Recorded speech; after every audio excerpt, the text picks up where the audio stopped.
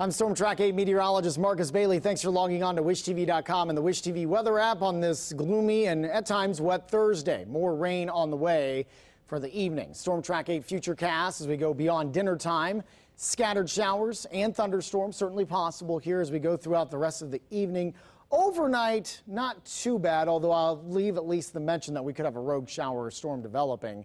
And then better chances getting closer to daybreak. That's at around 7 o'clock where we could have some heavy rain. We'll talk more about that in a second. Numbers aren't going to move a whole lot. We've been steady in the mid-70s. I think we hold there mid to late night. 9 o'clock temperature at 76, 75 at 11 o'clock, and we'll be into the upper 60s and low 70s to start things off for your Friday morning. Like today, there is that outside shot that a storm or two could reach severe limits. Marginal risk for severe weather. It does include much of the Indy metro area and points south and east for damaging winds. Here's Futurecast at 7 o'clock Friday morning.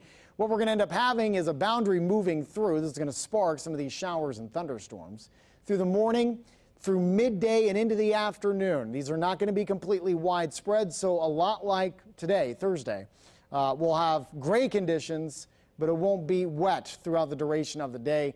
If you're heading to high school football, there may be a few showers around, so make sure you grab the umbrella. Numbers for the day on Friday: 77 at noon, 80 at 2, and 81 by 4 o'clock in week number 1 of high school football.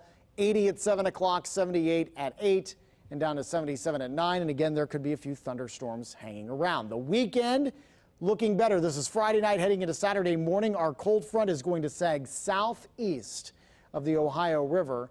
That could mean a few isolated showers and storms for Monday or Saturday into the afternoon and evening. Don't think you'll see the complexes this far north, so I think Futurecast probably overdoing that just a bit.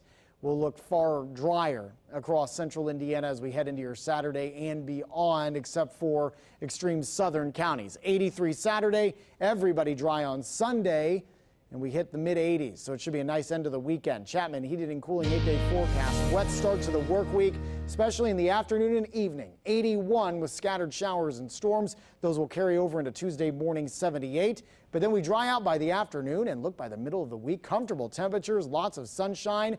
Highs in the mid to upper 70s Wednesday, Thursday, and Friday.